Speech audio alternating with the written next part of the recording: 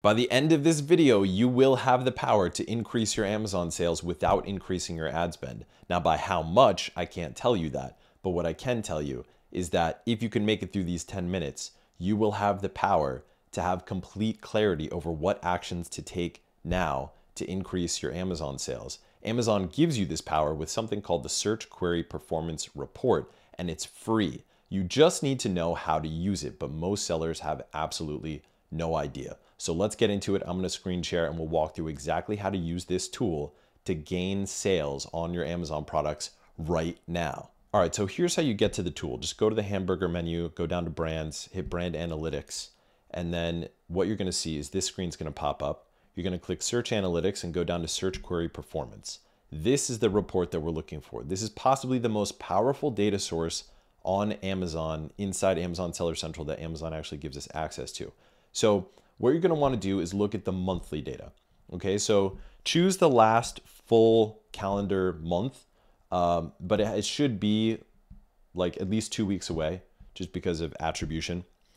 So I'm going to look at August 2024 here at the time of this recording.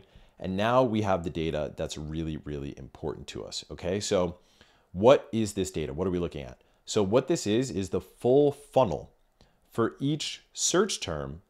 How many impressions we got, how many clicks we got, how many cart ads we got, and how many purchases we got. We're going to ignore cart ads today because it's very difficult to actually affect that. We're going to focus on what we can affect, which is the difference between impressions and clicks, and the difference between clicks and who ultimately purchased.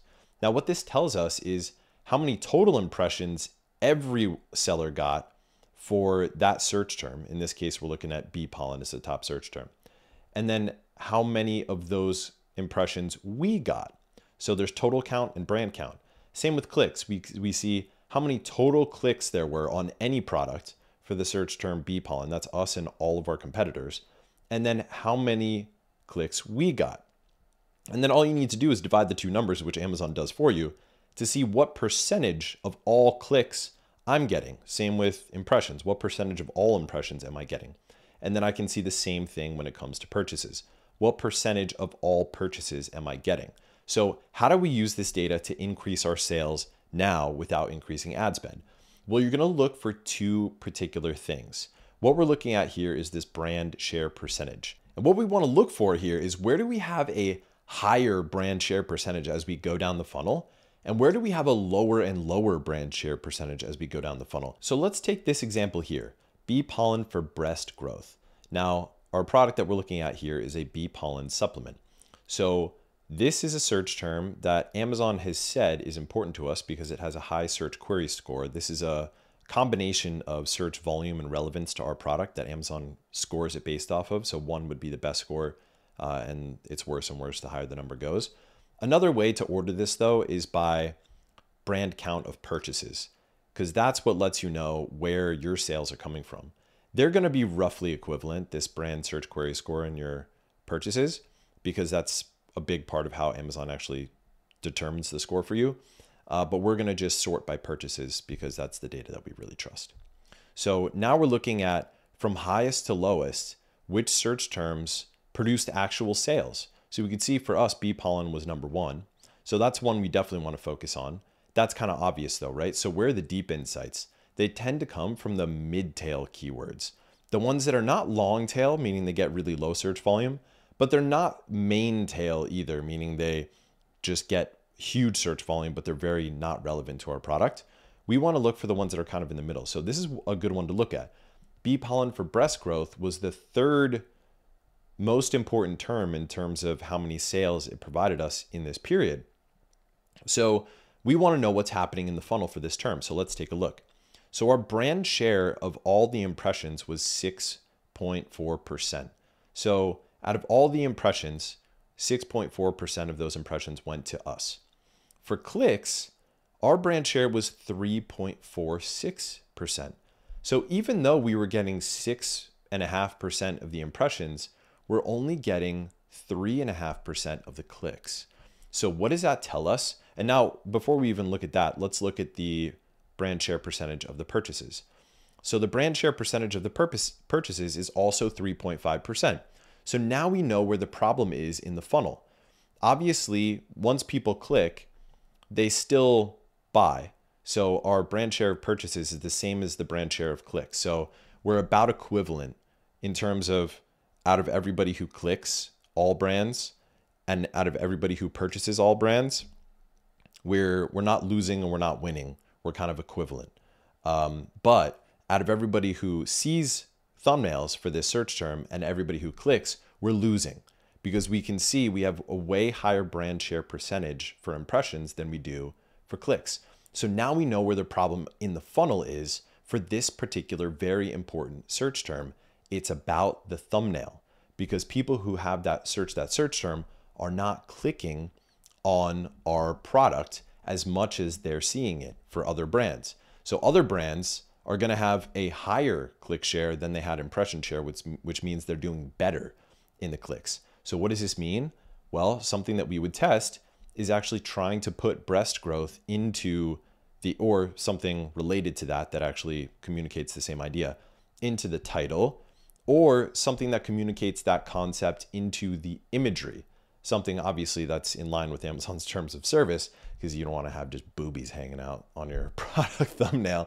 That might get you taken down.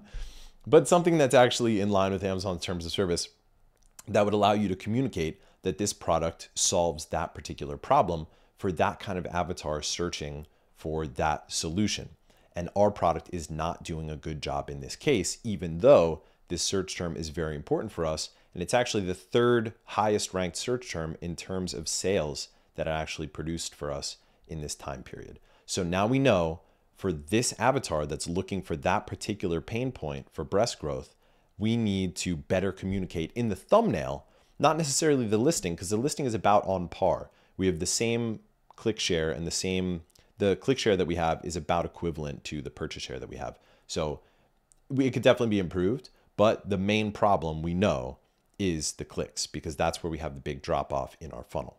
And we could do that for each and every term, which tells us exactly what changes we need to make either in the thumbnail or in the listing. So let's take a look at a couple other examples. All right, take a look at this. So this is a totally different product. This is an ice bag, basically like a cooler bag that keeps things cool. Now let's look at this term, leak-proof ice bag. We could see our brand share for clicks is 40.9%, but our brand share for purchases is 68.7%. That's super high. So that means we are doing a really good job converting compared to other brands. Once people click on our thumbnail and get to our listing, when they search this term, leak-proof ice bag, they tend to buy more than they're buying other brands when they click on their listings. So we're doing good on this.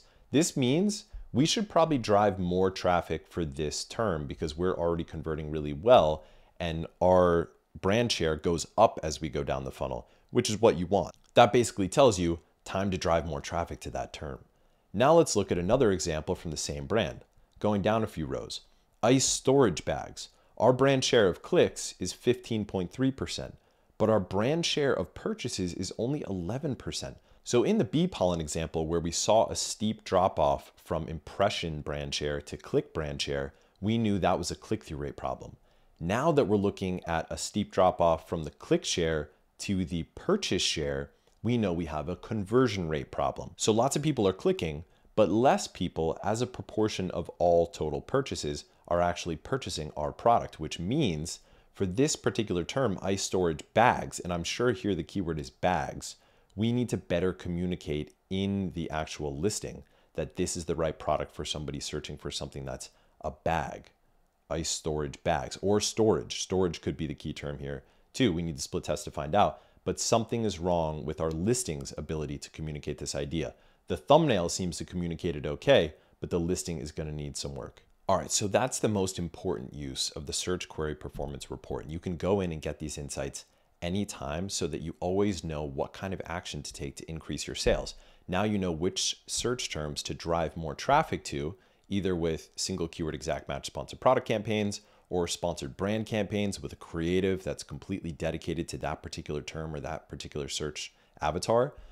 And you know which search terms not to drive more traffic to yet, because there's some issue somewhere in the funnel, either from impression to click or from click to purchase. And you know what you should do about it because you can come up with ideas for what to beta test in terms of content to better communicate that idea to that particular avatar or that particular problem that the shopper is trying to solve. So this is the most important use of this report. But there's one other thing that this report does really, really well, which is it shows you your actual organic click-through rate.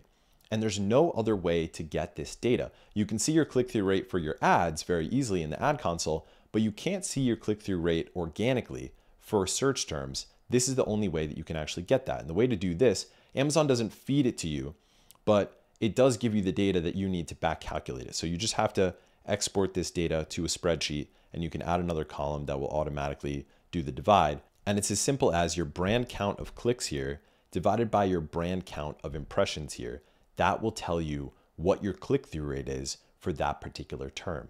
And then you can compare your click-through rates for each of these terms to see which terms provide a higher click-through rate and a lower click-through rate. Plus, you can continue to check this over time so that you know if your click-through rate for that particular term, especially the ones that are really important to you, are going up or going down. Now, if you're thinking, wow, this is really awesome, but it probably takes a lot of time and thought to continuously do this over and over again, and you want some help with that, my company, Sophie Society, runs Amazon PPC for brands and grows them profitably using the power of Amazon PPC and data analytics. So if you want to explore working with us, click the link in the description of this video and you can apply there.